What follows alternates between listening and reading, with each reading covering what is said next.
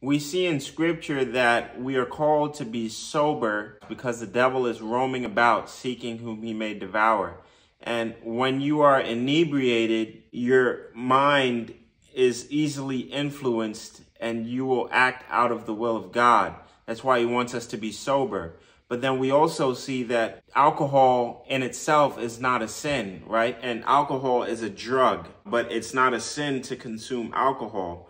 Just like it wouldn't be a sin to go and take pharmaceuticals if need be. The problem arises if you are not sober. And this is where knowing yourself plays a large role. If you know that you do not have self-control and you don't know how to stop when enough is enough, stay away from alcohol and any substances. It's not for you. Many people do not have self-control, and thereby you are sinning because you are now unsober. This ain't prosperity, but I want you to prosper.